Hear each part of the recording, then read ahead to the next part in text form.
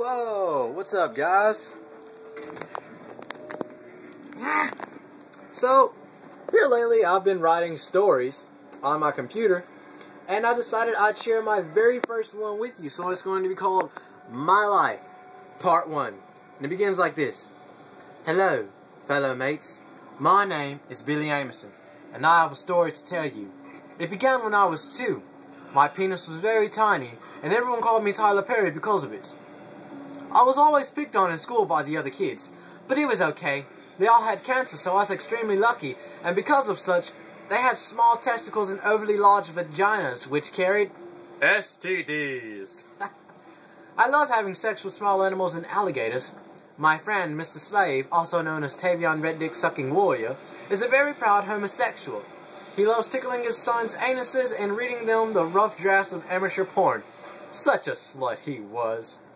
One day, we were traveling to Africa to transfer all of their aids to the Indians of Pakistan and Germany. Apart from that, we wanted to learn a few new short African dances from Barack Obama personally. I don't know where this story shall take me, but I know that I will encounter many cocks in my life and have very few interactions with vaginas.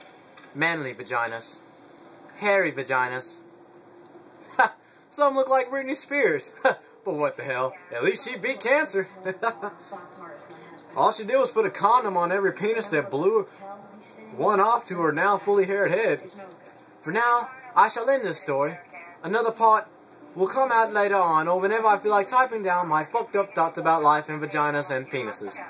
Bye-bye! Well, guys, I hope you understand that that is my life, and I hope you know that this is real. This is not a joke. This is my life. I was teased on in school because I had a small penis, and everyone called me Tyler Perry because of it. But at least I didn't have small testicles and overly large vaginas which carried STDs. If you like this story, guys, be sure to give it a big thumbs up. Subscribe to all the YouTubers down there. And with that being said, bye-bye, guys!